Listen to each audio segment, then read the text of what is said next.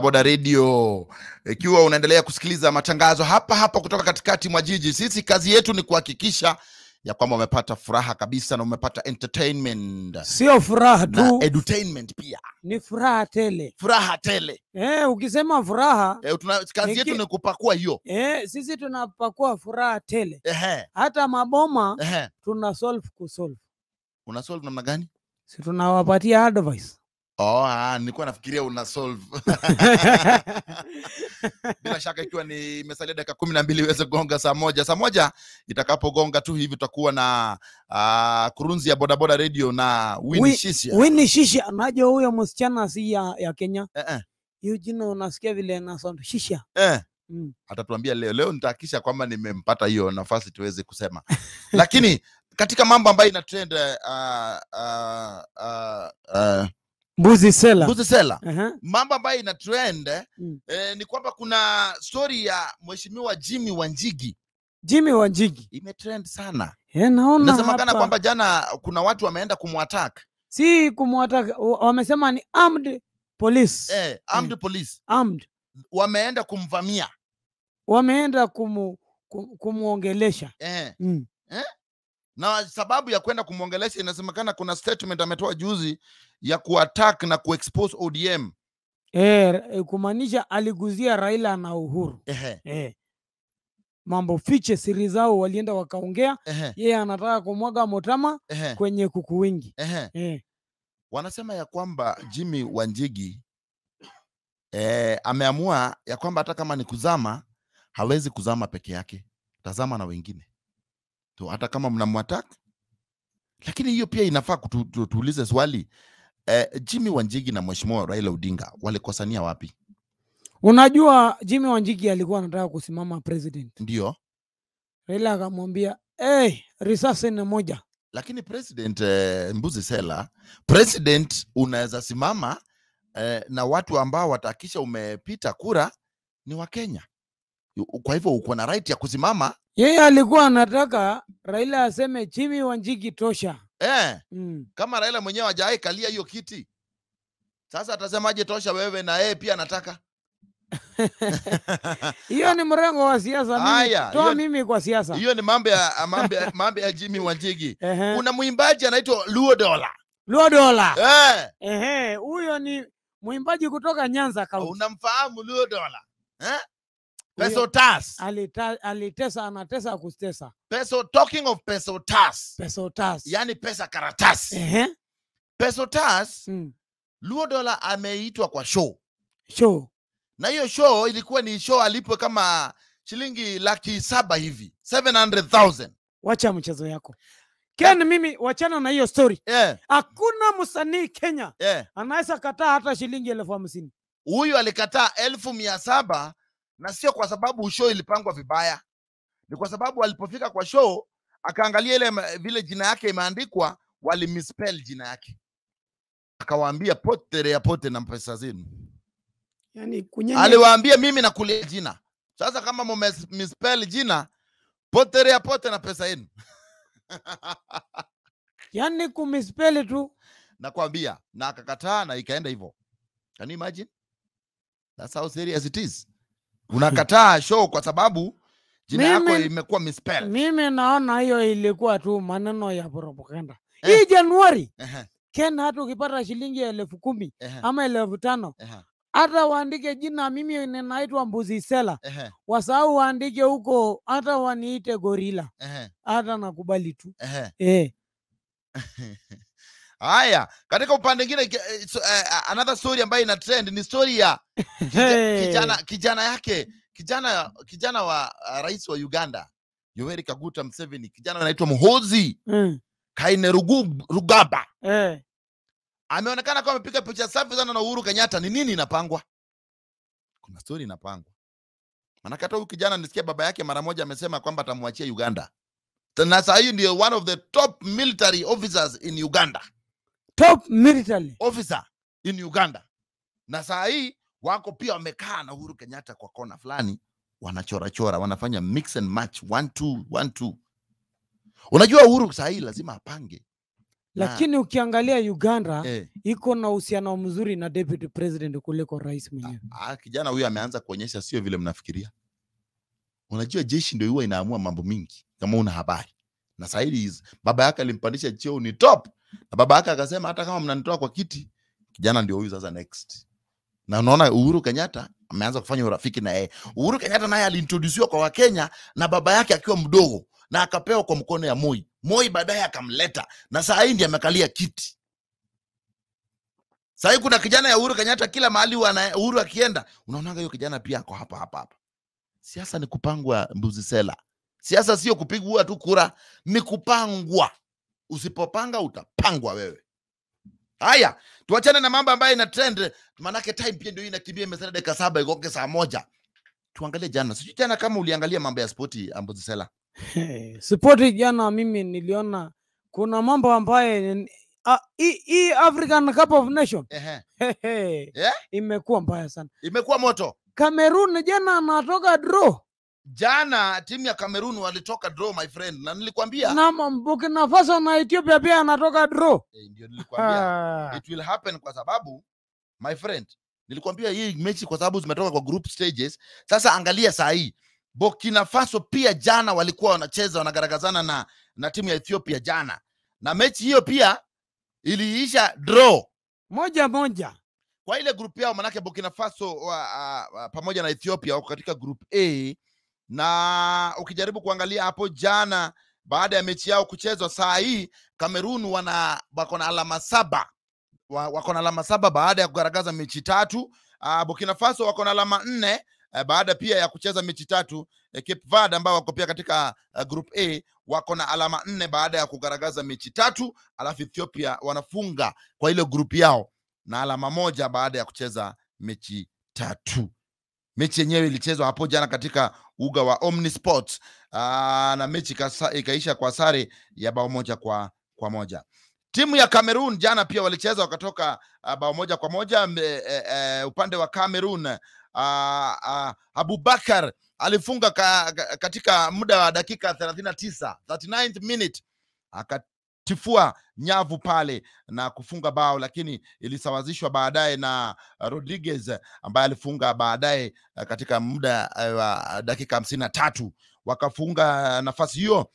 So far katika jedwali hiyo nimekuambia kwamba Cameroon ndio wanaongoza wakiwa na alama 7 baada ya mechi 3. Haya, siku ya leo timu ya Malawi watakuwa wanagaragazana na Senegal saa 1 jioni. Usikose kutazama mechi hiyo ambayo itakuwa inakuja kwako live. Alafu Zimbabwe pamoja na Guinea pia watakuwa nagaragazana muda hiyo ya saa 1 jioni. Gabon pamoja na Morocco saa 4 za usiku. Ghana pamoja na Comoros pia watakuwa nagaragazana hiyo muda wa saa 4 za usiku. Hii mechi ya Ghana na Comoros unaona itakuwaje? Ghana atopangwangwi. Atopangwangwi. Ghana ni mbaya sana. Ghana hapo lazima ikule Comoros. Watapiga mtu 3 mtungi. Mimi naona mechi ambayo itakuwa chungu sana ni hii mechi ya Senegal na Malawi. Hata Zimbabwe na Guinea si rahisi. Game zote leo ni kali. Lakini Senegal na Malawi hiyo ni rahisi sana. Senegal itashinda. Sasa so far tukijaribu kuangalia kwa group zote katika African Cup of Nation, timu ambayo inaongoza iko tops ni Cameroon. Cameroon sababu imedraw game tu moja. Cameroon ndio inaongoza. Na imeshinda game zote. Actually Cameroon inaongoza ikiwa inafuatwa na Nigeria. Hapana, Nigeria, Morocco pamoja na Nigeria na Morocco wanawafuata tu, manake Nigeria na Morocco wanashikilia point 6 pamoja. Point 6 pamoja. Wako na point 6 pamoja. Kwa hivyo Cameroon ndio wanaongoza na point 7 baada ya kugaragaza mechi 3. Morocco wako na alama 6. Acha nikwambie Morocco wataweza pita Cameroon kwa sababu wako na 6 points na wamecheza tu mechi 2. Bado wako na mechi moja wanafaa kucheza, na I think ndio hiyo mechi ambayo wanacheza lini? Wanacheza lini hiyo mechi ya Morocco? Wanacheza leo. Morocco wanacheza na Gabon leo. Kumaanisha wakishinda mechi ya leo na waweze kuzoa alama watapita Cameroon. Cameroon washacheza 3, Morocco wamecheza 2. Haya, ukiangalia Nigeria wamecheza ngapi? Nigeria wamecheza mechi pia 2 na wako na alama 6. Kwa hivyo wakicheza pia mechi yao pia kuna chances za kwamba watavuka pale, though wako in a different groups, lakini utaona mambo itakuwa inakuwa namna gani. Asante sana. Tuingie English Premier League. English Premier League kuna kitu ingine mpya? Hakuna kwa upande ya African Cup of Nation. Hayo ndio habari ambayo umepata katika EPL. Mambo ya EPL, talking about EPL, kuna watu walikuwa wanapiga kelele jana, wanasema ati Arsenal sijui nini. Mimi hata mambo ya Arsenal niacha kuongea bana, mpaka wakapostpone game yao ya juzi ya Tottenham. Na nikiongea hivyo ukienda hapo nje ni kunyongwa tu. Sasa talking about EPL, mechi ambazo zilichezwa, hakuna mechi zilikuwa jana, lakini Brighton na Chelsea watakuwa na kwaruzana leo. Leicester City pamoja na Tottenham ni mechi ambao watakuwa wanakwaruzana hapo kesho, na katika standing yao ni kwamba bado Man City inaongoza, Liverpool ikifuatilia Chelsea, West Ham na Arsenal wakishikilia nambari ya 5. Hayo ndio mambo ambayo katika ulingo wa sport katika English Premier League. Usikose kutazama mechi ambazo zitakuwa zinagaragazwa hapo siku ya leo. Hii ni Boda Boda Radio, ikiwa ni siku ya Tuesday tarehe 18 mwezi wa Januari, ikiwa ni saa 12 na dakika 59, ama imesalia dakika moja, na atakuwa anaingia hapa Winnie Shishia na kurunzi ya Boda Boda Radio. Usiende mbali. Bila shaka ni ndani ya Boda Boda Radio, ikiwa ni siku ya Tuesday, ukipenda siku ya Jumanne, yani 18 Januari ishe tu. Lakini Waswahili walikosea hapo. Eti Jumanne na leo ni siku ya 3 kwa wiki. Kiswahili inachanganya. Eti Jumanne, leo ni Tuesday. Jumambili, Tuesday, Jumanne. Hapo kuna mahali kuna kisungu Kiswahili mkuti. Tuesday ingeitwa Jumambili. Kwa sababu na unajua hii ni siku ya pili. Siku ya 3 leo. Siku ya 3. Manake wiki inaanza Sunday. So leo ni Jumaa. Kwa hivyo leo tungesema ni Jumatatu. Wewe kwenda huko. Usijaribu kuja kutuletea kuchanganya. Sasa kuna juma moja. Usijaribu kutuletea confusion hapa. Wale waliweka hivyo ikae hivyo. Basi ni siku ya Jumanne tarehe 18 mwezi wa Januari 2022, ikiwa inagonga saa 1 na dakika 13. Tunaingia katika kitengo ambayo Wakenya hukuwa wamengojea sana. Inasemekana kwamba niseme usiseme, nisiseme, sema kabisa na uanike yote. Masai, kuna dema hapa ametutumia ujumbe. Fungua roho. Ametutumia ujumbe, anaitwa Gladys. Sio Gladys Olai. Si Gladys Wanga. Hapana. Anaitwa Gladys.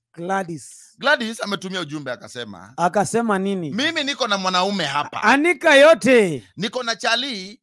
Na huyu chali ni chali mzuri sana. Ni humble. Ako na roho safi. Anaimba gospel. Yani roho yake safi ni ile hali tuseme Mbuzi Sela hataki kuja kwangu nyumbani. Roho ya pamba. Ametembea tu, ameingia tu nyumbani. Ni ule mtu mkarimu, mtu ambaye roho yake ni nyeupe kama pamba. Roho safi, yani mtu tu mzuri, mtu mungwana. Na mimi wakati alianza hiyo story kusema hako na mtu mungwana, nikashangaa, kwani nani hataki mtu mungwana?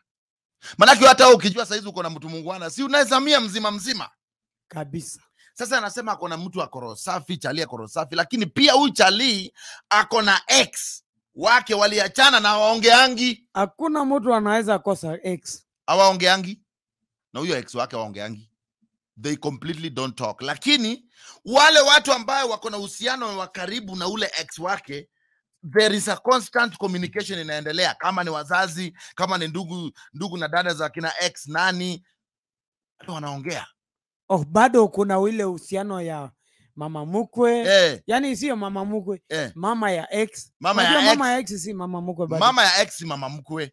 Mama ya ex anaweza kuwa alikuwa mama mkwe kama mlishazaa pamoja. Na dada ya ex. Bado wanazungumza. Na ndugu ya ex. Wako na conversation inaendelea. Huyu anaongea na huyu, anaongea na huyu. Na hiyo kitu huyu mwanadada anasema, Gladys anasema, it is pissing me off. Wewe wacha chuki. Hakuna kitu inaniudhi kuona anaendelea kuongea na watu ambao mambo yao tulishazika kwa kaburi ya sahau. Huyo mwanadada aache kierere. Awache kierere kabisa. Kwani hapo kuna shida gani? Kama mimi napenda familia ya ex yangu, kuna shida? Mimi nilikosana na ex yangu na hakuna mtu nilikosana naye mwingine. Mbona analete chuki aseme eti anakasirika? Dunia, Biblia inasema namna hii. Sisi apendane. Upende mwenzako. Na wale ambaye mmesilikiana na wao, wale ambaye mmai kutana, usiweke mtu kwa chuki. Mimi nilikosana na ex wangu na tukawachana naye roho safi, na nimekaa miaka 20 sijaongea na yeye. Kuna shida wapi mimi nikiongea na ndugu yake? Bado unaongea tu na watu wao bila shida. Kuna shida gani? Unaongea tu na watu wao bila shida. Hakuna shida. Mimi nilienda wakati tulikuwa na ex yangu, tunaenda kanisa moja.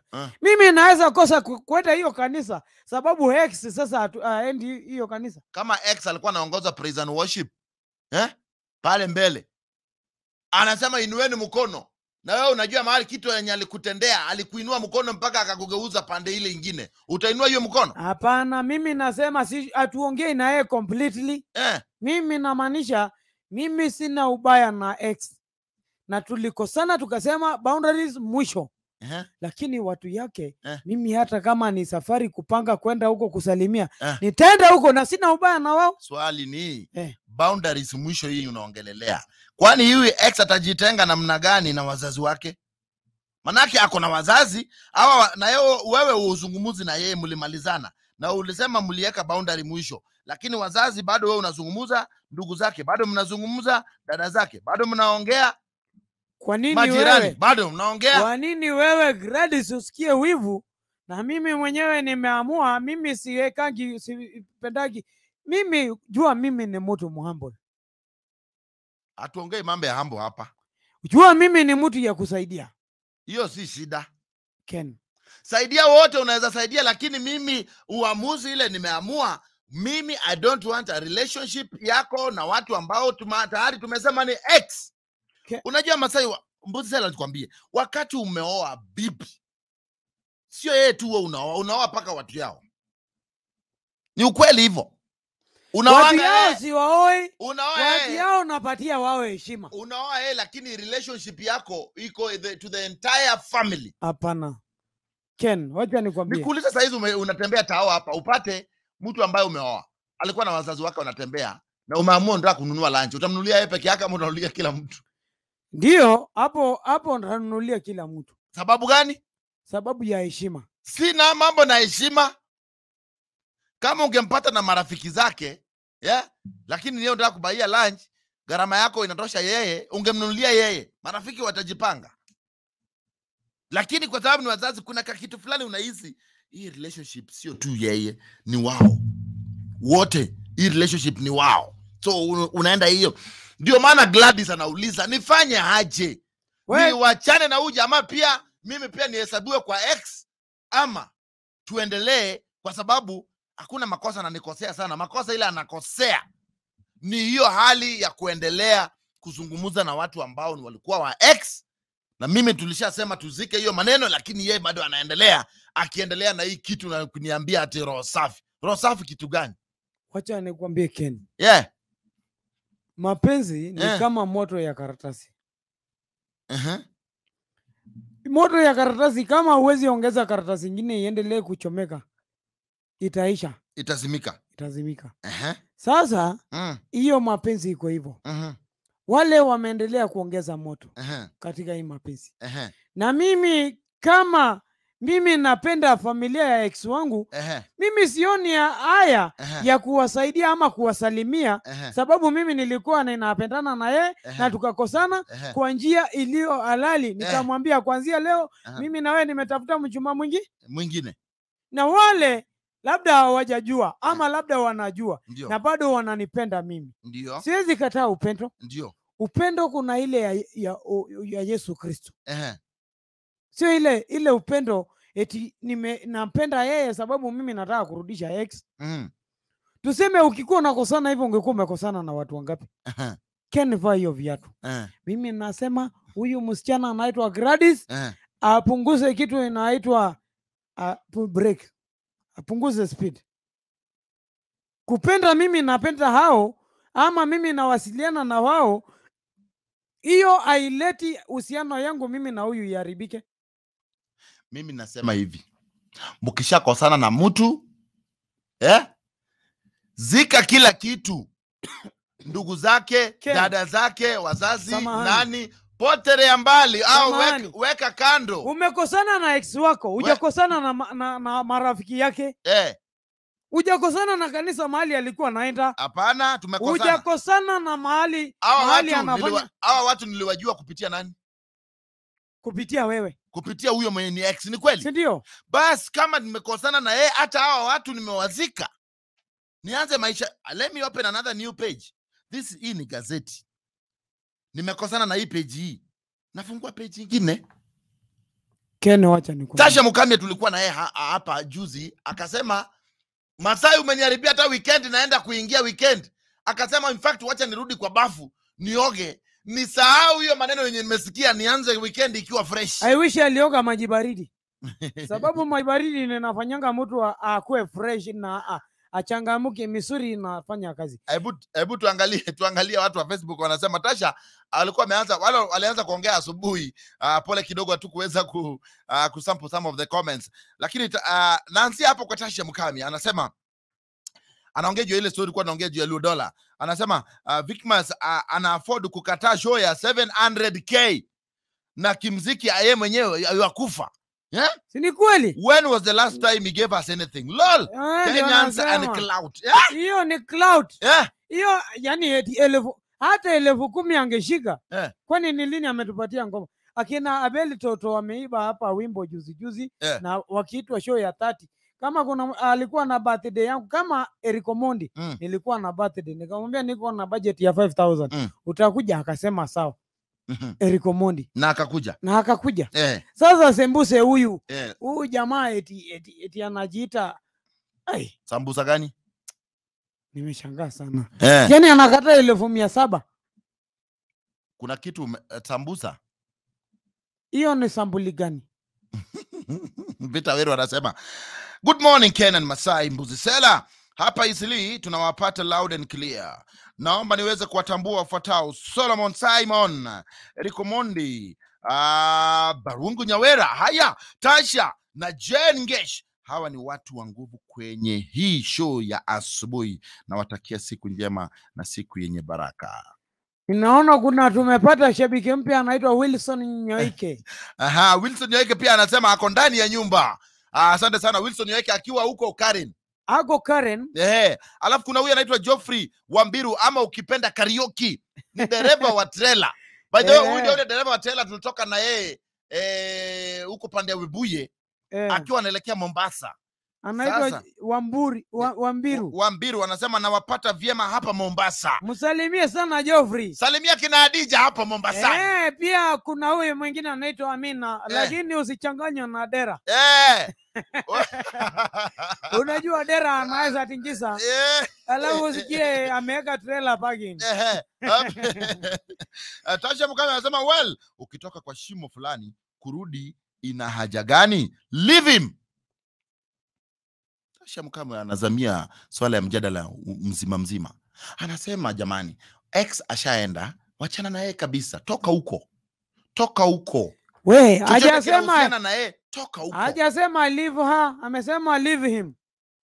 Wewe usinichanganye Kisungu, mimi na Kisungu tumesomana. Na ndio hiyo. Amesema hivi. Wachana na yeye. Kulingana na statement ya Tasha Mukamia. Leave him alone. Anaambia Agnes aende. Sababu Agnes wacha aende kama anasikia wivu, mimi nikiendelea kupenda hii watu wengine. Kwani mimi kama mimi Mbuzi Sela wacha nipende watu bana. Watu siku ya mazishi yangu watu watakuja wengi, hawatatambua ni ex ama ni nani. Hao ndio watakuja kunizika mimi. Usiwahi weka chuki na mipaka kwa watu. Penda kila mtu. Hiyo ndio Tasha Mukamia anasema hivyo. Masai, hakuna vile unaweza ukachanganya the word mazishi na raha ya mapenzi kwa the same statement. Haiwezekani. Wewe ngoja siku utakufa ukufa. Huyo ex wako penda yeye. Penda familia yake. Haya, Tasha anasema good morning wakuu. Na fresh sana. Asante sana. Haya, Solomon Simon anasema at Peter Weru. Pia mimi niko hapa locked kabisa na ninafurahi kabisa. Asante sana. Alafu Wilson Nyoike anasema your ex is not an enemy. Sitio. Ex yako si adui. Wilson huyo tena mzuri. Eh. Sababu ex si enemy yako. Ni mtu unaweza saidiana, unaweza muita kama unajua hako na strength mahali. Ita yeye mwambie mimi napatia wewe kazi ya salon. Fanya yeye kazi. Unaweza stukia hata mama mkwe labda ni tajiri kupendukia ama baba mkwe. Uombe yeye kazi. Umwambie mimi nilikosana na mtoto yako. Lakini mimi nanyenyekea naomba kazi. Hiyo ni kitu ambayo inaeleweka. Usiwahi heka chuki sababu umekosana na mwanadada mulie naye na uhusiano ya karibu. Unaanza kuweka chuki na unasema mimi hiyo familia siwezi elewana nayo. Mimi siwezi fanya na wao kazi. Hata hiyo kanisa walikuwa wanaenda siwezi enda. Hata hiyo maji mali wanachota mimi hakuna kitu kama hiyo. Usiweke mipaka kwa wanadamu. Huwezi jua nani anakusaidia next. Hakuna na mambo ya kunisaidia. Hakuna. Wewe nyenyekea. Unaona amesema vizuri sana. Amesema your ex is not an enemy. Sindio? It's simply a misunderstanding of some issues. Yes. The Bible still tells us to love our enemy if still he or she becomes an enemy. Lakini mimi nasema hivi, mimi sijasema ati ni adui. Tulikuwa na misunderstanding between one another na tukaachana. Kama tumeachana, mimi hatuongee na wewe miaka 6 iliyopita. Kama tumeachana, tuachane kabisa. Ken, wewe nielewe hapa. Hakuna urafiki kwa watu wameachana. Tumekosana na wewe miaka 6 tujaiongea. Lakini familia yako kila siku ananipigia simu. Kila siku mimi napatana na wao na nasalimia. Kuna makosa gani mimi na wao? Maybe familia wanataka kungangana warudishe nyinyi tena pamoja. Hakuna. Masai kila mapenzi iko na chuki, iko na nini? Not chuki, iko na wivu fulani. Mimi nikiona unaongea na aliyekuwa akue mama mkwe wako, mnaendelea kuko chat, mnaongea pale, mko kwa video call, mko pale kwa Zoom meeting. Ni meeting gani mnafanya? Ken, wacha ni mimi ndio mke wako saa hii. I'm your wife now. Ni nini hiyo mnaongea yenye mimi sifai kuelewa ni nini inaendelea? Ken, wacha nikwambie. Mimi kitu ambayo nakwambia, usikuwe mtu ya roho ngumu. Si roho ngumu. Kwa hii dunia huwezi jua nani anasaidia wewe next. Saa hii mimi kwa mfano nikiwa hospitali, huwezi jua nani anakuja kuona mimi. Saa hii nikiwa na shida, siwezi jua hao ndio watanisaidia. Tafadhali give me a break. Mambo ya kusaidiana itakuwa huko. Lakini mimi nasema communication, cut it off. Hakuna. Mimi nasema lazima tuendelee kuongea na wao. Ikiwa ni saa 1:28 saa za Afrika Mashariki. Wilson Nyoike nimekuona, Solomon Simon nimekuona, na nitakuja kusample some of your comments. Peter Weru pamoja na Tasha Mkamwe, nitakuwa nina sample your comments baada ya muda usiokuwa mrefu. Nazama nikizuka. Tunaendelea na mjadala. Wewe ungefanya namna gani? Your boyfriend anaongea na watu wakina ex, ingawaje aongei na ex, lakini anaongea na watu wao. Ndio, hiyo ndio haja. Underline hapo. Siongei na ex completely, hapo siongei na yeye. Alafu mimi unaniekea makosa. Mimi lazima nipende watu ambaye napenda. Baada muda usiokuwa mrefu, achana na huyu.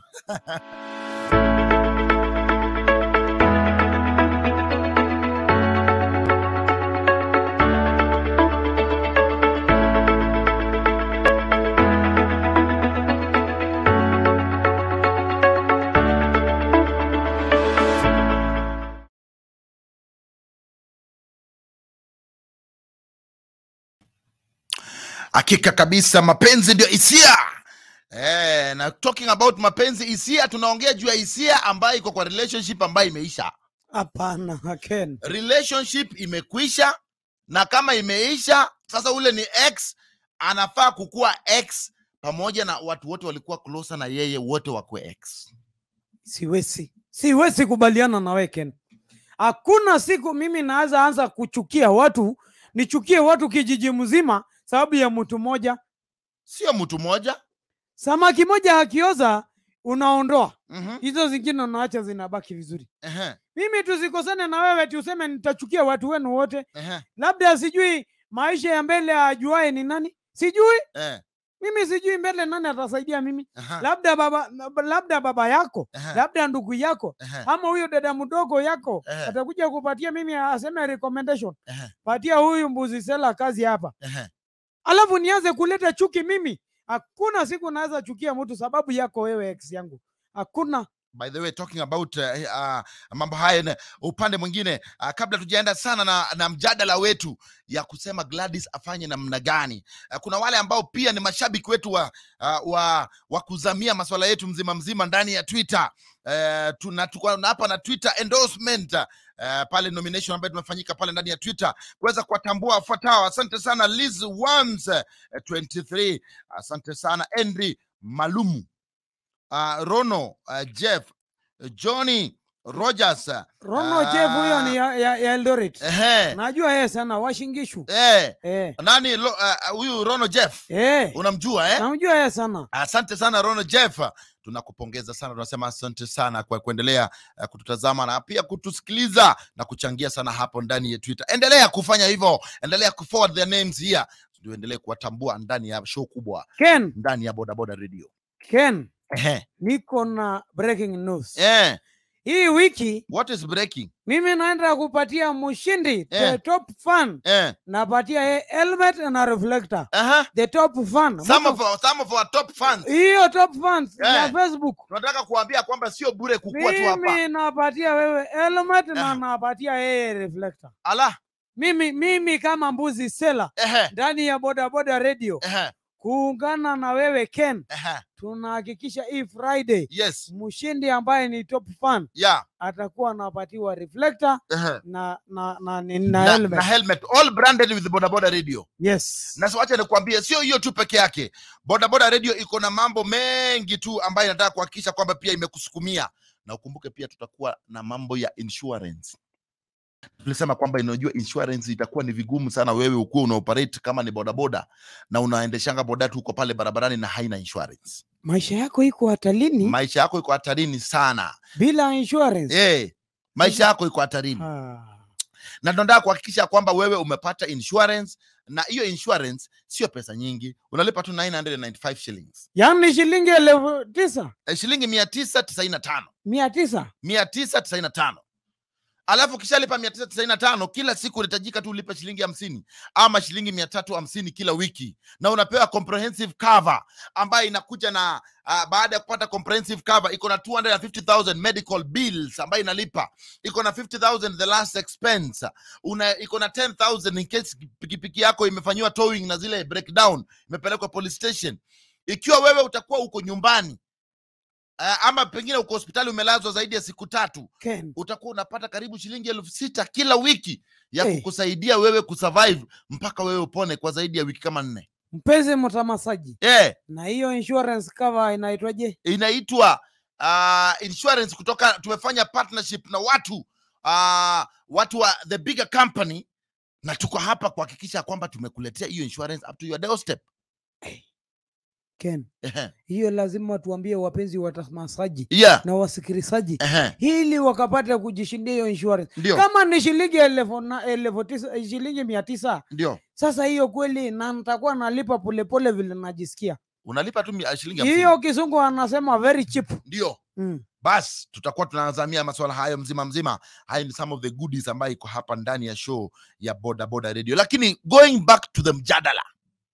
Ken, mimi hapo sikubaliani na wewe. Gladys afanye namna gani? Ajipange aondoke ama aendelee kuvumilia? Wewe kama mimi napenda wengine na unasikia vibaya, afadhali uende hao wengi wanipende. Wewe mtu mmoja nitaendelea kukaa na wewe, kama unasikia vibaya kwenda. Solomon Simon anasema I don't think there is need for the lady to leave the guy because of his relationship with the ex-extended family. Sometimes people just connect, and for this guy it is clear he's a kind man and she should be proud to have him. Yes. What is yes? Nasema amesema hivi kwa Kiswahili.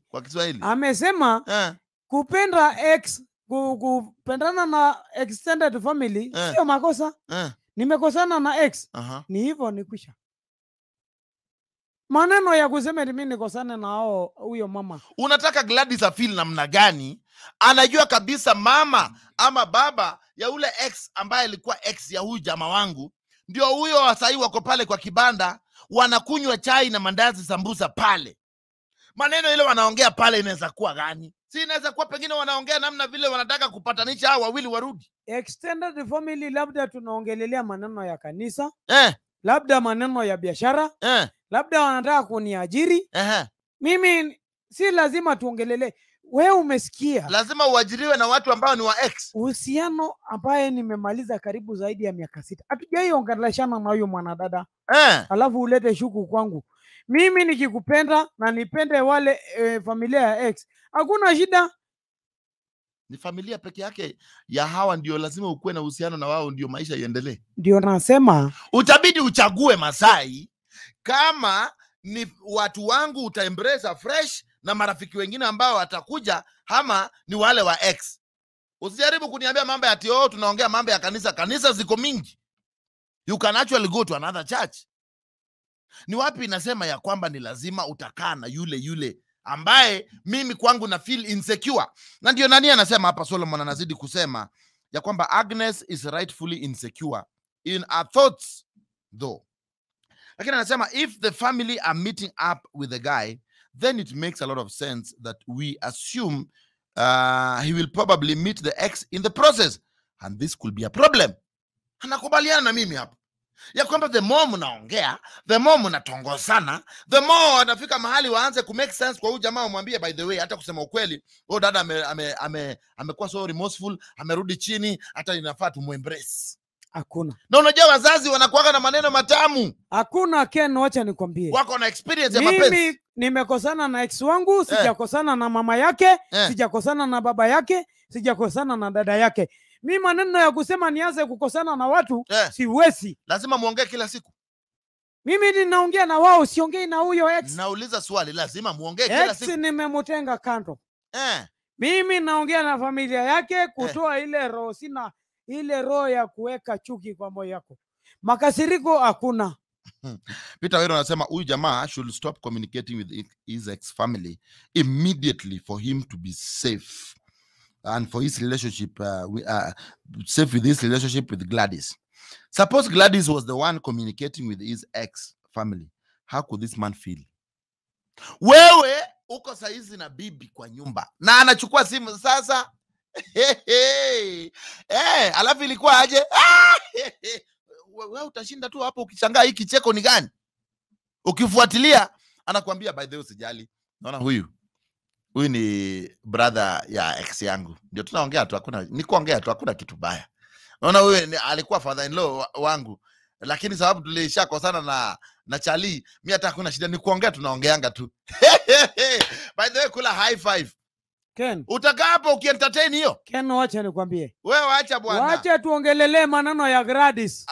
Wachana kuleta maneno mengine Solomon analeta hapa. Hapana. Wacha nikwambie. Na Peter Wero amesema vizuri sana. Wacha nikwambie.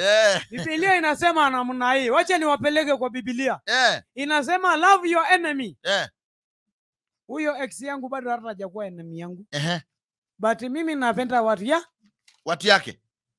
Nikipenda watu yake na mimi na yeye siwasiliani na yeye. Kuna makosa gani? Watu wake unawapendea nini? Na mlishamaliza. Kwani niwachukie? Nianze kuwachukia? Uliwajua niwachukie mimi nianze kuchukia watu? Nikuuliza saizi Masai. Ukitaka baraka usiwahi weka mtu kwa roho yako eti unamweka kwa chuki. Eti unasema ule fulani alinitenda, samea. Na kuuliza swali. Unaona? Ukikosana na ex yako, sameana. Na hata familia yako ukiwaona mahali wakihitaji msaada yako, kimbia huko, patiana msaada. Swali ni je, hawa watu ulijuana na wao aje? Uliwajua kupitia mimi? Na mimi wenyewe tumeshakosana.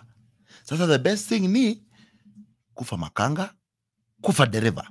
Tusahau yaliyopita, tugange yajayo. Sasa tukisema hivyo, kila mtu unamaanisha kila mtu mahali hako sahi aenda uwe ex wake. Sijaongea mambo ya kuua. Ni hivyo ndio unamaanisha. Nimesema ex na watu yao waendelee na maisha yao. Hakuna vile unasema eti nikatae nichukie ex yangu. Mimi hata ex yangu nikimwona hatujakosana mahali, nasalimiana na yeye, habari yako. Sababu hiyo unajua siku moja sisi tulikuwa pamoja. Lakini tukawachana. Tasha anasema hivi Mkamia. Anasema kwamba what are you doing dealing with your ex folks? Anauliza hapo, what for? to prove you are what? Kind, humble, bullshit. Usiseme bullshit sababu najua anasemanga bullshit. Kitu ambaye nakwambia. Mimi sasa hii ni kitu ambaye Tasha Mukami unataka kusema wewe uko na ex, uende huyo ex ama muwasiliane na yeye. Mimi ex wangu acha nikwambie. Napigianga yeye simu. Habari ya mwaka mpya. Na napigianga yeye baada ya mwaka. Habari ya mwaka mpya. Nakutakia mwaka ya fanaka na yenye baraka. Hivyo. Napigia tena mandugu yake. Nakutakia mwaka mwema na baraka ya tele ya hii mwaka. Hivyo na wajulia hali. Hapana weka chuki kwa mtu kama unahitaji baraka ya Mwenyezi Mungu. Na wewe kama ni Mkristo. Tasha kama wewe ni Mkristo. Waachana na mambo ya Ukristo. Biblia inasema namna hii. Samea na usiwahi weka mtu kwa roho yako. Roho yako sio kaburi ya kuua watu na kuzika hapo. Masai. Unafungua roho. Unajua unafungua roho. Unawacha kuweka chuki. Ukitaka kubarikiwa. Wewe sikiza. Ukitaka kubarikiwa. Hata ukitaka kuongea paka kesho. Wacha nikwambie. Hatutatoka hapo. Ken. Ukitaka kubarikiwa. Usiwahi weka mtu kwa roho yako. Nini? Usiwahi weka mtu kwa roho yako. Tasha Mukami anakuambia some jokes are not funny. No. I mean tukiachana you are part of history. Wewe si ati nakuua, si ati nafanya nini, si ati wewe ni enemy, wewe ni historia. Wewe na watu wako wale walikuwa karibu wote history. Lakini anaendelea anasema not necessarily my enemy, but I have no more business with you and especially not his family. What goes around comes around. Where? Siku moja inategemea inaenda round wapi. Huyo ex yako ndiye atakuja kukusaidia. Kuna situation mahali unapata huyo ex ama familia ya ex ndio peke yake imekuangazia macho na namna hii. Na anasema huyu kuna siku ametenda mema kwa familia yetu. Hebu turudishe mkono. Acha nikwambie kitu kimoja Masai. Uhusiano. Uhusiano, ukitaka uhusiano yako na ule mko naye sahi idumu, ni lazima uonyeshe yule ambaye mlikuwa na yeye mambo yao ulizika kwenye kaburi ya sahau. Iko historia sasa. Kama nilizika. Siwezi waona ama nikatae kuwasalimia.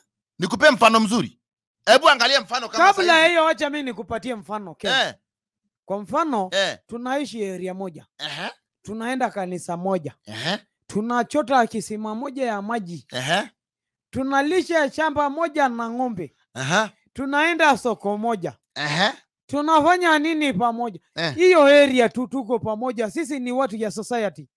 Nianze kuchukia ex yangu, nichukie mpaka watu yake. Eti sababu ex yangu tulikosana na yeye, I have nothing to do with my friends wenye walikuwa na yeye. Yes. Nikatae kuenda kanisa sababu yake. Kanisa ziko mingi. Nikatae kuenda soko haiwezi kuwa mingi. Hakuna mudhuru wa 2, hakuna mudhuru wa 3. Mudhuru ni moja. Nikatae kwenda kwa soko sababu ya X. Kwani hiyo soko ni ya X? Si ndio nakuuliza? Si wewe ndio unastahili kujibu. Na kujibu, hiyo soko ni ya X. Nikienda huko nipatane na watu yake, nipite tu kama mnyama ya mostuni. Sisalimii watu, nipite tu hivyo. Kwa sababu amekuwa X. Mtu akikuwa X, kuna ile heshima unampatia. Unampea bado heshima. Hata kama ni rais mtukufu ambaye ni Mwai Kibaki ni X, lakini kuna ile heshima anapatiwa yeye. Yeye sio X kwa sababu ya walikosana. Yeye ni X kwa sababu tamu yake iliisha. Sai askari akitumwa ashike na tembea ni X. Ashikwe askari hata anakuwa na wasiwasi. Unaona? Kwa sababu ya ile heshima. Hata mfinya vile atafinya mwananchi ya kawaida. Atafinywa tu kidogo. Nikupe mfano mzuri. Tuko na Mheshimiwa Rais Uhuru Kenyatta. Pamoja na naibu wake William Ruto. Kabisa. Wewe unajua kwa nini walikosana? Uko na habari? Sababu alileta ndoa mpya. Alileta ndoa mpya. Na hiyo ndoa mpya Mheshimiwa Uhuru Kenyatta anaizamia mzima ama nusu? Amezamia mzima. Na ndio hii ndoa idumu na ikuwe strong. Anaendelea na ile ingine ama ile ingine ameizika kwa kaburi ya sahau. Bado Jibu swali. Sasa. No. Hajazika sana. Ngoja. Nimesha kufinya kwa kona. Nataka ujibu swali vile inakuja. Bado hajazika, sababu hii jamhuri iliyopita tuliona wakipiga picha huyu Rachel bibi ya Ruto na Ruto walipigwa picha pamoja. Usiangalie sinema. Hiyo ni sasa sinema inaendelea. Lakini the real thing ni kwamba mkutano hata juzi ilikuwa State House ya wabunge wamealikwa. Ulimuona huko? Sasa niseme amedelete namba ya Ruto? Amesha delete. Haja delete. Amedelete. Haja delete. Ama pengine kama haja delete iko tu kwa simu hapo lakini ampigi. Sababu gani? Uhusiano imefika mwisho. Na ndio ndoa mpya idumu, lazima niendelee kupaka huyu mafuta sasa. Unaona siku hizi Raila Odinga amepakwa mafuta. Amepakwa kabisa, magari amepewa Cheska. Akiingia Thika Road barabara inafunguliwa. Uhusiano mpya. Wacha nikwambie. Hiyo mwingine aliwekwa kwa sababu kaburi. Yesao. Ndugu yangu, relationship ukishapata mtu mpya, mambo ya bado unainua simu ati baba mkwe. Ati sijui msichana sister yake. Ati sijui bado napigia sijui nani. Hiyo maneno Tasha Mukami amekwambia bullshit. Na anaendelea kusema namna hii. Na Solomon Simon anasema hapa. No. Kabla Solomon, Tasha alikuwa anasema I don't think there is a reason good enough to keep this kind of relationship. Move on and let them be. Lakini Solomon Simon anasema hapo bro umekosea. Wewe Masai umekosea. At you call your ex every year. Did you really move on? Are you still keeping tabs on her? What for? To be seen as Christian? I thought wewe ni traditionist. Hapana, hata traditionist anasoma Biblia. Wacha nikwambie. Hata traditionist anasoma Biblia. Tuambia hapa mambo ya utamaduni. Sasa unaanza kuja kutuambia. Hata mila na desturi na Biblia ni kitu moja. Unajua kitu ambaye Biblia inakataa, tamaduni inakataa. Bila shaka ni ndani ya bodaboda radio, anaitwa Alfayo na kibao Fiscal. Unaendelea kusikia namna gani hapo nje? Ni kuchangamka tu, baridi ingawa haiko, lakini hapa ndani ya bodaboda radio tunahakisha kwamba tumekuchangamsha. Joto imekuwa ama namna gani mwenzangu Mbuzi Sela? Joto iko, lakini joto mahali naelekea, hata hiyo joto imefanya nikwambie mimi nikikuchukia si kumaanisha sikupendi. Nikikuchukia labda umefanya kitu mbaya. Ndio. Na siwezi kukuweka kwa roho zaidi ya miezi 2 ama wiki moja. Na nitakuja nikwambie mimi hapa tulikosana na wacha tukate uhusiano, tukue marafiki. Ndio. Sababu uadui ni mbaya. Ndio. Kama we ni ex yangu na tuliwahi silikiana, imagine huyu ex wangu ni mtu tuliwahi silikiana na yeye, labda akanipatia idea, nikafungua biashara, nikaanza kampuni, tulikuwa zero. Akanielemisha, akanilea, nikakuja kiwango fulani. Mbona mlikosana kama alikufanyia mambo yote? Tukatoka tukaachana. Kilichounganishwa na Mungu, kama ni yangu ni yangu. Kama si yangu, Mungu atatuwekea muda fulani tutaachana na atapata ingine. Mungu anakukutanisha na wangapi? Wacha nikwambie, ile yako siku yenye utapata ile yako iwezi toka. Hata unaifukuza. Kama mimi ile kitu yangu personal, naweza iambia leo enda ushago. Lakini haesi, sababu amekatalia hapo, ni Mungu given. Ni Mungu leti. Simon anasema hivi, Mbuzi Sela, we can't keep our past in our present. In the fear that the future could be different, what goes around comes around. Wewe wacha wewe. Move on and let your ex move on with her life too. Maybe in calling her, you even add to her agony. Unamletea masaibu. Unampigia simu, anaanza kufikiria, anaona vile ulikuwa unamgeuza wakati ule. Unaanza kuleta mawazo yenye yeye anataka ku move on. Na wewe unampigia ati simu kila mwaka mara moja. Wacha nikwambie. Ex yako si adui yako. Hiyo ndio kitu ambaye unastahili kujua. Si adui, najua. Si adui. Sawa. Ni mtu ambaye mimi ni mai patana na situation. Lakini si adui na pia sio ng'ombe. Nilipatana wewe sipeleka ex yako hivi kama vile unapeleka ng'ombe pale kwa nini? Kwa malisho pale ikunywe maji. Siku moja nimeenda kwa police station. Nikapata ex yangu ndiye anaandika OB. OB ni officer. Jacqueline, anaitwa Jacqueline. Ni officer. Ni officer. Na nililetwa na makosa. yenye inaitwa arresting the police woman. Hiyo ni makosa ingine mbaya sana. Nikafika huko. Akasema, Nelson Mbuzi Sela, kumbe uko hapa? Nikamwambia mkubwa, nimeletwa hapa. Akasema wachilia huyo. Nikawachiliwa.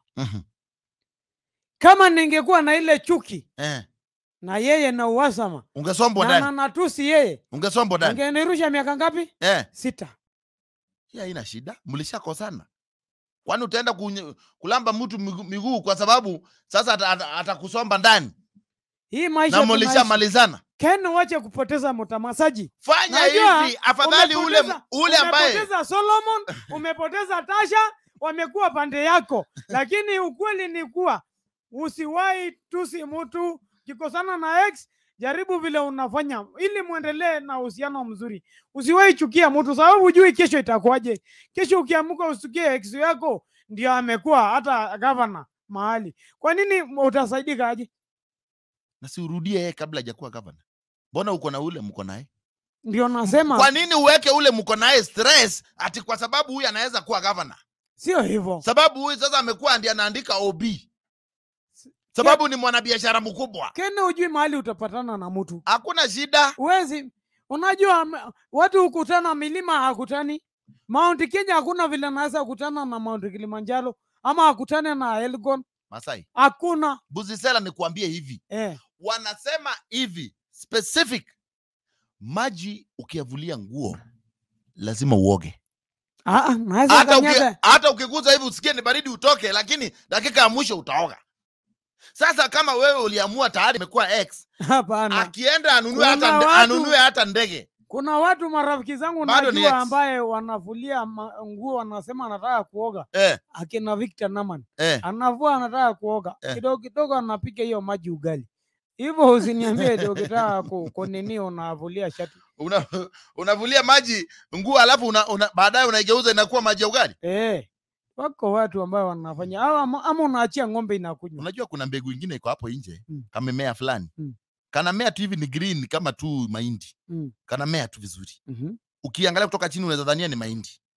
Lakini wakati itafika kiwango fulani I grow kupita hapo. Ni kitunguu. Na ukitumia macho unasikia macho na washa. Huyu Masai mwenye unaona mbele yako. Kwanza ukikata tu hivi. Ukitumia tu hapo ndio mwisho yako ya kuthink kama Mbuzi Sela. Macho inaanza kufunguka wide. Kitunguu. Unaangalia mtu unamuona mara 3.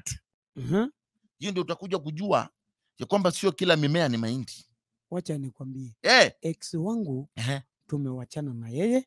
Familia yake mimi kupenda kuwasiliana na wao. Hakuna mali inahusikana na mimi kukosana na bibi yangu. Hakuna.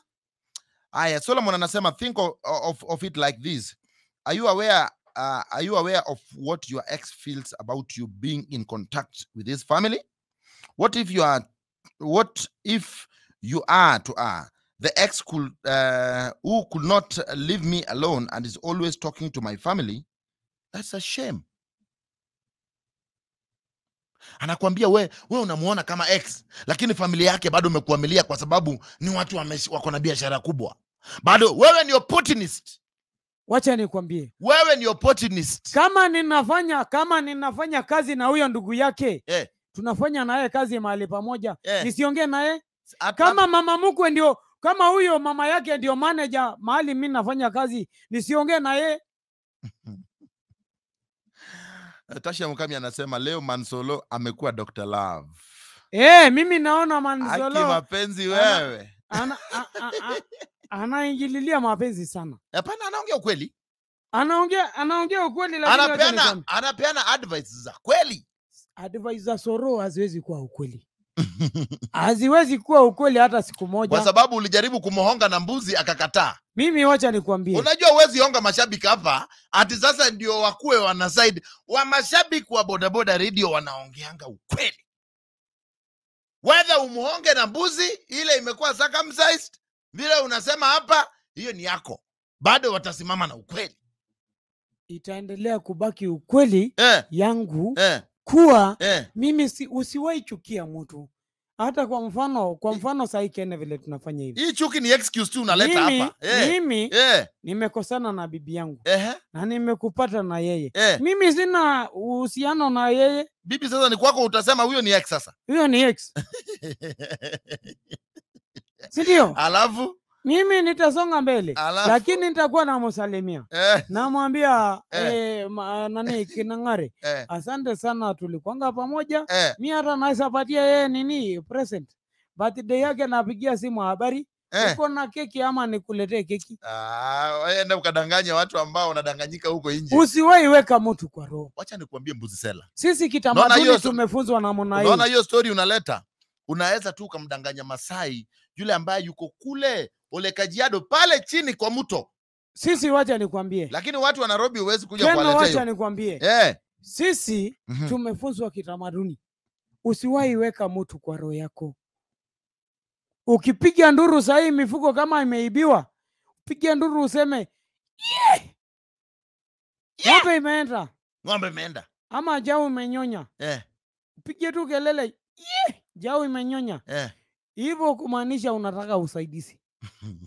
Hiyo usaidizi unapata mwenye anakusaidia labda ni huyo mtu alikuwa ya karibu. Haya, Peter Wero anasema msisahau huyo ex ndiye alifanya mjuane na hiyo familia yao. Hata kama sio yeye hamungejuana.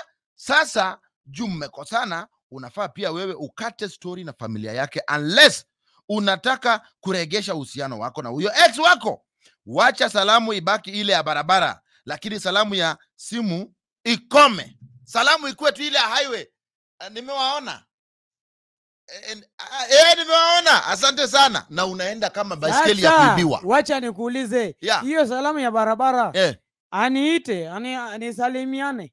Hata nikiwa kanisa tuseme mimi ni mkubwa ya vijana huko. Kanisa tunaenda kanisa moja. Na hiyo jamaa yake. Okay, sasa nitakuwa na hutubia akina nani na mimi ndio kiongozi ya vijana kwa mfano ama mzee wa kanisa. Nitakuwa nawaona kama maadui na tuko kanisa moja. Hatujasema uwaone kama maadui, lakini kuna uhusiano mwingine. Wewe umetuambia hapa kuna uhusiano bado mnaweka tight, mnaongea kwa simu, unampigia kila sijui wakati gani. Hiyo ndio tunasema lazima ukate. Manake hiyo story imekwisha. Ikiwa ni ndani ya bodaboda radio. Dakika 11 imepita saa 2 siku ya Tuesday na tuko na mwenzangu hapa Mbuzi Sela ndani ya bodaboda radio. Mimi naitwa Chairman Ken. Tunazama tukizuka. Tutakuwa tunakuambia masuala gani ambayo tutakuwa tunatazama. Hii ni bodaboda radio.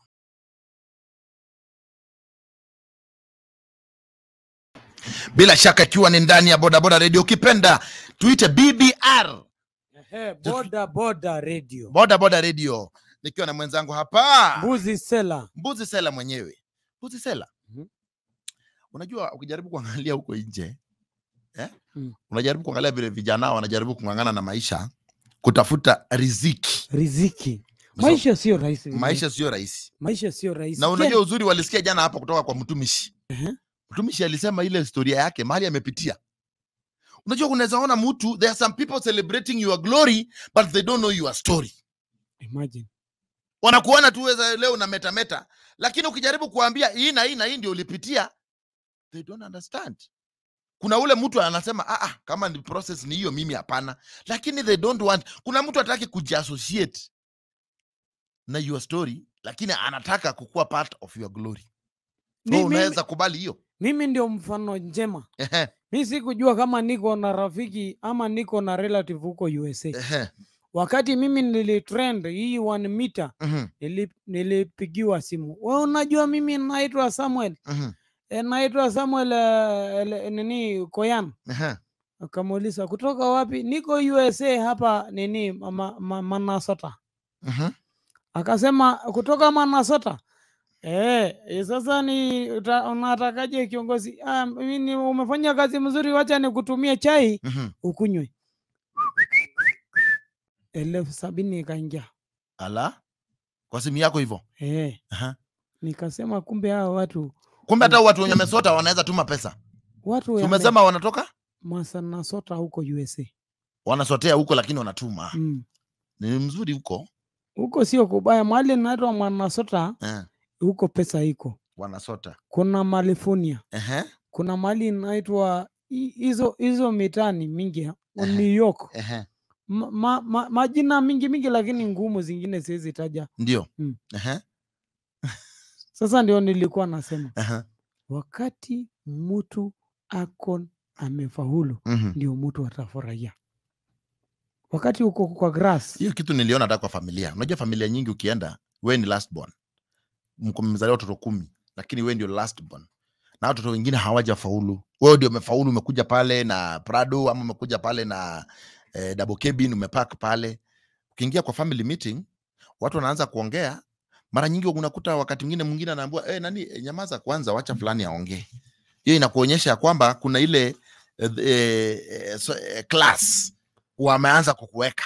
Ken, siku moja mimi nilienda mahali. Mimi kitambo siku hata naongea mahali. Lakini mazishi ya anko yangu mkubwa, hata baba yangu hakuitwa aongee. Mimi nikaitwa niongee. Sababu tu ya kuenda na haka kagari ya kahaya. Iga kavit tu ya kuhaya. Ndio. Wakaona mimi ni mtu ya heshima sana. Nikapatiwa hii kitu inaitwa microphone. Nikazungumza. Hivyo wacha nikwambie. Kuna watu wako kwa grass na kuna wengine wako kwa grace. Naelewa? Alafu kuna watu ambaye hawawezi shika simu ya watu wenye wako chini. Ndio. Kwa mfano, mimi nilijiwekea kitengo nikasema, wacha nifanye bidii sababu najua na relative nikiwapigia simu sahi kama sina kakitu, watajua tu huyu anataka kuomba 200. Huyu anaomba 100. Lakini nikiwapigia simu wakati niko na pesa, ndio wanashika simu haraka. Huyo uhusiano unaona ni uhusiano aina gani hiyo? Maisha ambayo tunaishi sana hii wakati ya corona, ukiona mtu ambaye umewaipigia simu akakutumia hata shilingi 20. Mungu. Kuna topic nataka tuzungumzie hapa. Hii mambo ya public figures and community. Kuna mtu anakuangalia saa hizi Masai anaona wewe ni public figure. Lakini sina size 8. Kwa sababu public figure yako inatokana na wewe kusema 1 meter away. Public figure hapana, ni ile kuwa na hips. Wewe hujajua. Public figure. Ile kuwa na hips mzuri. Hiyo ndio public figure. Kuwa na kitu mzito. Yani mali safi inaweza enda chain. Ukuwe na hips, uko mzuri. Kiuno hapo na tumbo imesema unaweza ona tofauti. Sio tumbo yameshikana na kiuno. Inaweza enda chain. Hiyo ndio public figure.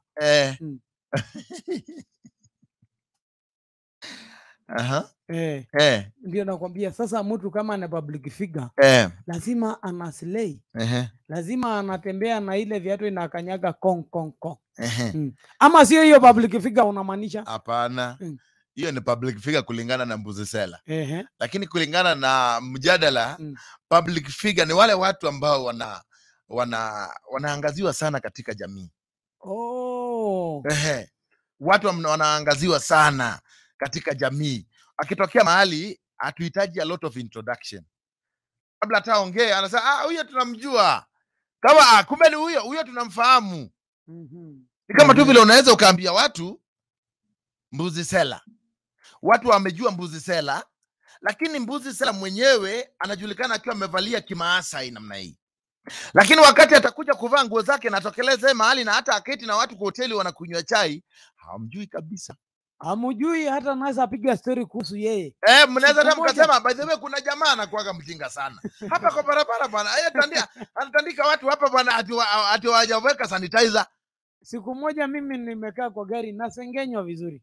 Watu wana watch video yangu wanacheka. Wanasema haki hii Masai ni ya mwisho.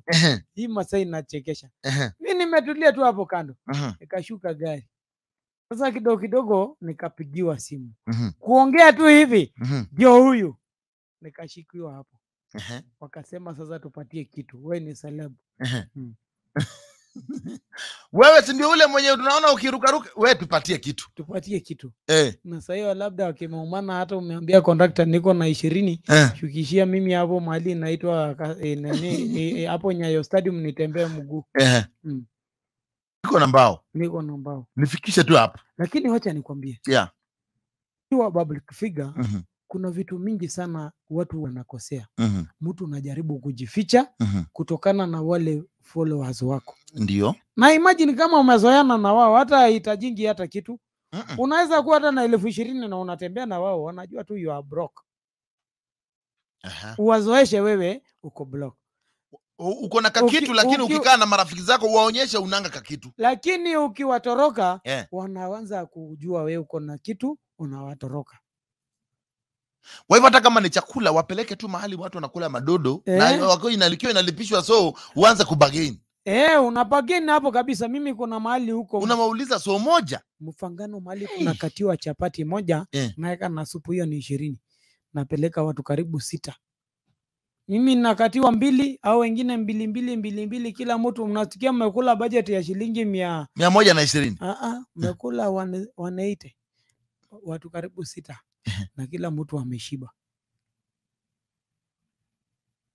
Masai mgani huyu anakati wangu wa chapati? Bora supu ya nyama ikae ndani. Bora tu. Hapo tu kwa bora tu supu ya nyama ikuwe ndani. Talking about public figures, kuna mambo ambayo tunaenda kumulika hapa mwezi wa August. Tarehe 9. Ulingo wa siasa. Ulingo wa siasa. Najua hiyo ni vacant. Hata mimi naweza wania president. Kuna watu wanaenda kusimama kiti ya MCA.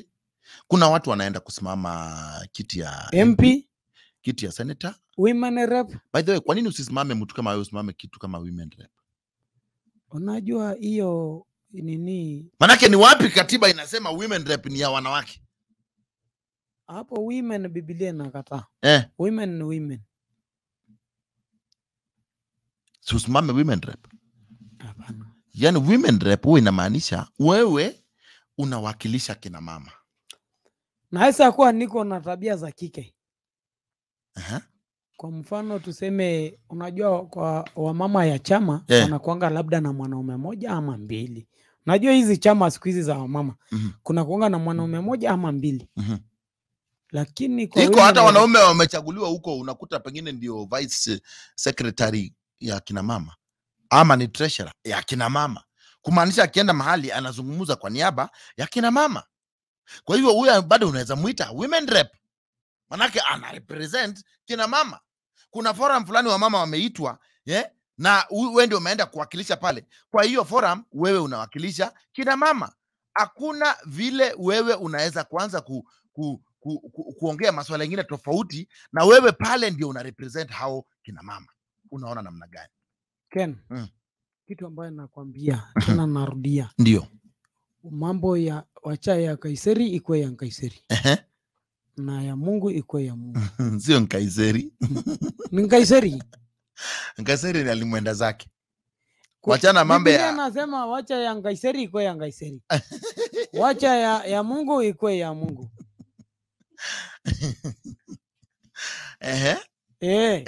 Inasemanga namna hiyo. Badala ya sisi tunawimania hiyo maneno ya women rep. Wacha tukimbizane senator na governor. Ndio. Ukimbize senator, usimame kiti ya. By the way, niliona wakati mmoja ulikuwa pia na Azimio. Mimi Azimio, kuna siku moja mimi mama fulani anafurahia mimi. Hii mama yangu. Najua mama yangu anaitwa Agnes Kinangare Sasile. Kinangare Sasile. Na niko na mama ingine anaitwa Agnes Kaguri. Sasa hao majina anafanana karibu na mama yangu. Huyo ndiye alilete mimi karibu na Azimio. Ndio. Sasa mimi nakuuliza, ikiwa tayari umeshakuwa public figure, wewe sasa unataka kukua, unajua the moment you have the opportunity kuingia in those position, hapo ndio sasa unatambuliwa kama a public figure. Na kuchaguliwa in those public positions is never easy. Sio rahisi. Watu wenye wanasimama ukae ukijua ya kwamba opinion yao kwa society huwa inachukuliwa na uzito sana. Ndio unaona mtu kama rais hawezi tu kuropokwa. Rais kitamba anaongea maneno manake itachukuliwa na uzito. Ni kweli. Akisema nchi ifungwe saa hii itafungwa. Whether mtalia ama nini, lakini itafungwa. Na akisema tuangushe stima, tunaweza angusha hiyo posti ya stima. Akisema stima yaangushwe na iliangushwa. Alisema angushe bei. Lakini watu wakaangusha stima. Unaona nchi mzima ilienda giza. So wende ikawa watu wenye waliambiwa na rais waangushe stima hawakuelewa ama nini? Hiyo ilikuwa language barrier. Ndio nakwambia Ken. Hiyo tukiwa katika hiyo ulingo ya public figure. Wacha tuongelelee mambo kama kuna wasanii wakubwa. Ndio. Kama Eric Omondi. Imagine anaibia kijana mdogo upcoming. Vini, Vaite, rafiki yangu, mwendani wa ndani, anamuibia content. Public figure kama Eric Omondi ustahili kufanya hivyo. Unastahili ukue funzo. Wewe ndio unastahili ukue creative kuliko hawa upcoming. We kama president ya comedy. Sio mzuri. Ni ndani ya bodaboda radio. Tunaongea juu ya mambo ya public figures. Tukiwa tunaenda saizi katika uchaguzi wa 2022 hii mwezi wa August. Swali yenye mimi nauliza ni je, wale ambao pengine saizi unasikia kuna mambo ya voter registration inaendelea. Kuna na ilianza jana. Na unajua mimi maajabu ile kitu tulikuwa nadhani unalipa pesa ndio ushike kura. Ndio. Kumbe ni free. Ni free. Mambo ya voter registration ni free na ni free kabisa free. Lakini swali ni vijana wengi wameshan away kabisa kwa maneno ya election. They don't register, they don't do what? Ni kama wame give up. Kuna umuhimu yoyote kwa mambo ya uchaguzi? Kuna umuhimu yoyote hata ya kupiga kura? Kulingana na constitution. Kuna umuhimu yoyote? Wacha nikwambie Ken. Wachana na constitution. Hakuna constitution ndio Kenya. Kenya bila constitution kwani tungekuwa wapi sai? Swali ni kulingana na constitution. Ni haki yako kama Mkenya mzalendo kupiga kura. Swali ni how does it really affect me nikikosa kupiga kura? Utachaguliwa kiongozi ambaye ni duni. Kuna mama aliniambia juzi, jirani yangu tu, anambia Ken, 2017 nilikwambia mimi sitapiga kura na sikupiga. Na unaona vile sikupiga, sasa hivi tunaumia na wewe na wewe ulipiga. Kuna umuhimu gani niende ni register kupiga kura? Ndio maana tunauliza hapa, is it really important? Hiyo nitakuletea mtu ya IBC hapa. Na hivi karibu na si kitambo niko na rafiki yangu huko mahali inaitwa Starehe constituency. Hapo tu mahali inaitwa Technical University. Hapo ndio wako na headquarter. Ndio. Nimulete hapa. Ndio. Nimwambie atuambie umuhimu ya kushika kura. Atuelezee. Atuambie, is it really important? Voting, is it really important? Iko na umuhimu gani?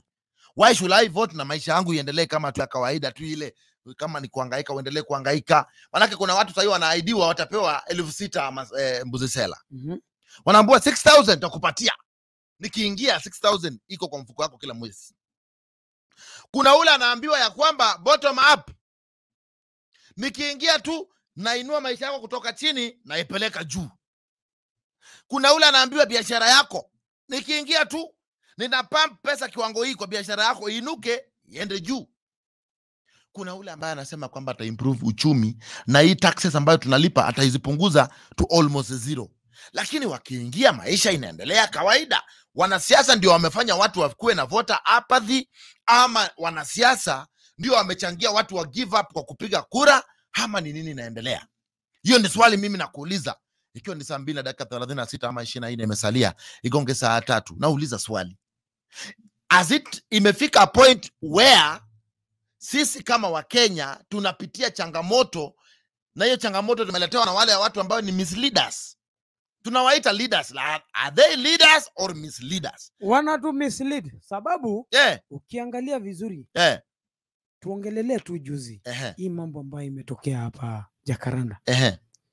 Viongozi ambayo walirusha cheche za maneno huko. Ndio. Wakasema huyo jamaa ya kitendawili. Ndio. Mwambie sijui sisi atutishwi. Sisi atupangwingwi. Mwambie tena huyo sasa sisi atupige siasa ya kurifaa mwingine. Wacha tupige siasa mimi fulani nikisimama nikishinda hii kiti nitawapatia kitu fulani. Wachana siasa za uchochezi, wachana siasa za kutaja ulengo fulani, wachana siasa za ukabila. Sisi ndio tunalete wananchi waanze kukorobishana. Kwa mfano mimi kama ni kusimama kama kiongozi, Mhm. afadhali niende chama cha independent, Mhm. nisikorobishana na wananchi Mhm. wakaje wakajua mimi ni wa independent Mhm. ama mimi ni wa UDA, Mhm. lakini nikae na maisha ya kuunite wa Kenya. Mhm. Siasa ambazo tunapiga, Mhm. wacha tukae tukijua siasa zikwe za Mhm. amani. Yes. Timu Wanyonyi juzi tumekuwa na yeye Mhm. huyu MP wa Westlands, Mhm. na ulisema unaleta yeye hapa na bado hujalete. Atakuja. Alisema hivi, Mhm. tupige siasa za amani, Ndio. za kulete wa Kenya pamoja. Ndani ya Bodaboda Radio, ikiwa imesalia dakika 22 gonge saa 3, wakati ambapo tutakuwa tunazamia masuala ya siasa ndani zaidi, tuweze kuunderstand, is it really necessary? That is the question. Is it really necessary for us to go for voting, yet we vote and our life does not change the way we are being promised with these politicians? Tutakuwa tunaregea baada ya muda usiokuwa mrefu.